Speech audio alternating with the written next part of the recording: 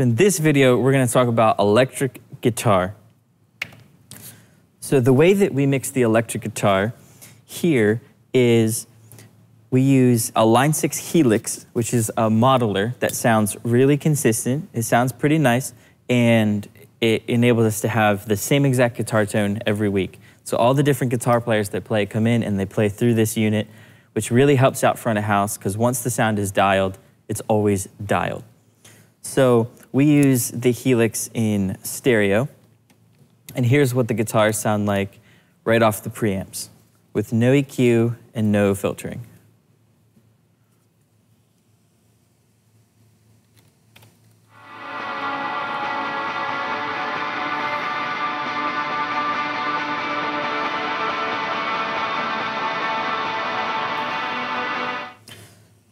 So you can hear it's a little thin and it's very verbed out. This is an altar moment that we had. We don't want to get copyright strikes for any of these videos, so we're not using an actual worship song. So at this part of the set, he had the ambient setting on and he turned his drive pedal on. He's just playing 16th notes. So it's a little verbed out, but still sounds awesome. The way we do electrics is we come in at that nominal level on SoundGrid. So if we look, we see we're at that -20. And I will EQ each side of the guitars on the desk. And I'll do my filtering on the desk as well. So if I bring up the left side, put that up the middle so you can hear it, it just sounds a little upper mid-rangey. So now I feel like I can hear his pick again. And for the right side, same kind of deal. I feel like the definition of his playing just came out. So I'm doing a 2 dB cut at 2.4 and a 2.5 dB boost at 6K, just to shift that articulation in the upper mids. And I'm doing a high pass filter at 81 Hertz for each electric guitar. When we get to SoundGrid, what we have going on the guitars, let me pan those guys back, is the SSL channel, which is doing nothing other than metering. You'll see the dynamics are bypassed and there's no EQ changes.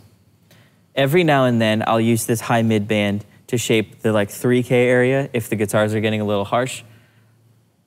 And the first thing I run in SoundGrid on electric guitars is this Kramer HLS, which is a Helios console emulation.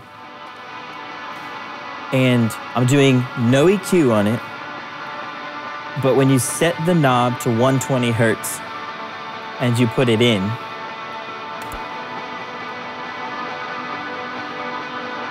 it gives like a low mid bump. There's it out, in,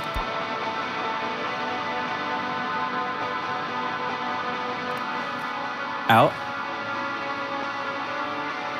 in. So that helps the guitars feel a lot more pleasing in a live environment. All the little ice pick, harsh overtones that can come out when you're listening at 90 decibels, they go away with that HLS channel, which is really, really great. And for compression on electrics, I use the CLA 3A. I like the LA 3As for when I just need some soft optical compression, because they also roll off a little bit of that upper mid-range. They smooth out the high end in a really pleasing way.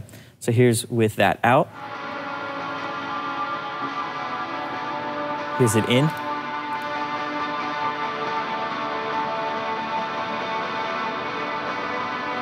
So all that note articulation suddenly happens, and I can actually hear what he's playing.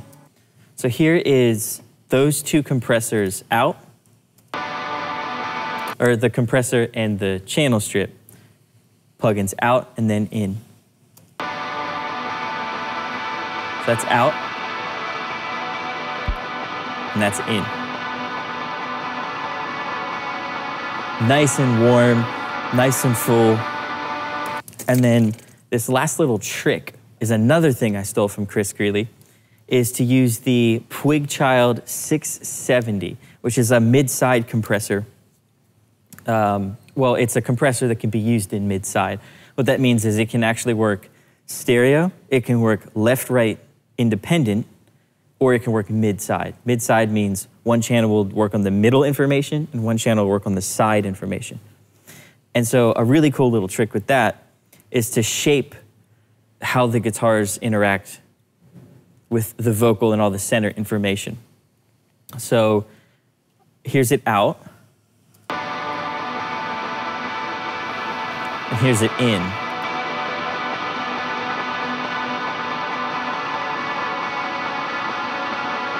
Out, in. So the whole stereo field got a lot wider. I usually would keep the gain at unity and boost the sides about 3 dB, but I found that that would every now and then mess up the gain structure a little bit. So what I did is actually trimmed the middle 3 dB and left the sides at 0. So all the level you're hearing is perceived volume. The output gain's not really changing, but you can see this threshold is compressing the middle about 2 to 3 dB at all times. So here's the whole guitar chain in SoundGrid: out,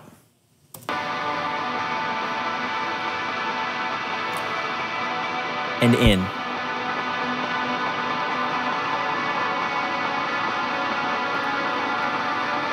You hear when it's in, it's a lot wider, it's a lot clearer. Here's the SoundGrid chain out, and then I'll put it in.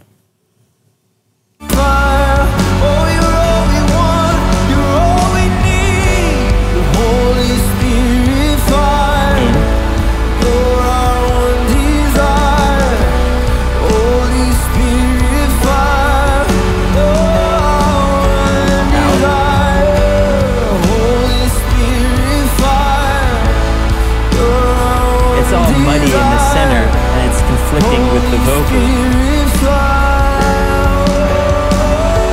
Now the vocal sits, and the electric guitars have a space on the sides.